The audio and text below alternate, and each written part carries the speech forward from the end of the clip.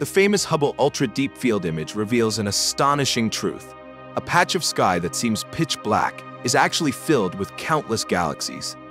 Initially appearing as a faint blur of stars and gas clouds, when magnified, the darkness reveals tens of thousands of bright points, each not a single star, but an entire galaxy as vast as our own Milky Way. Hubble spent 113 days in 2003 photographing an extremely narrow region in the constellation Fornax, covering only about 1/12.7 millionth of the sky's area, yet containing tens of thousands of galaxies. The faintest light Hubble captured was equivalent to just 1 photon per minute, demonstrating the remarkable depth of this observation. According to the Big Bang theory, the universe began with a massive explosion 13.8 billion years ago, then expanded, cooled, and formed stars and galaxies. Light from galaxies 46.5 billion light-years away still reaches Earth because space itself is expanding.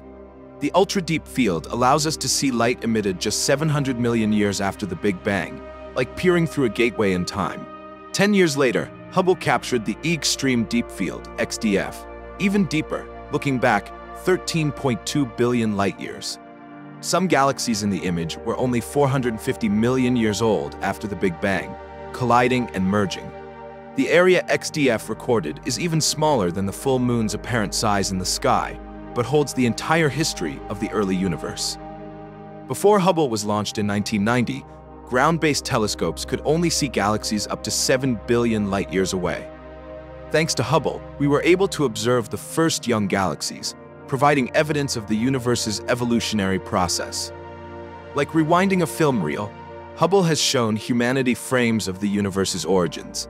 And now that James Webb has taken its place, it's hard to forget the 30-plus years that Hubble kept humanity's eyes wide open, lighting the path through the cold, silent cosmos.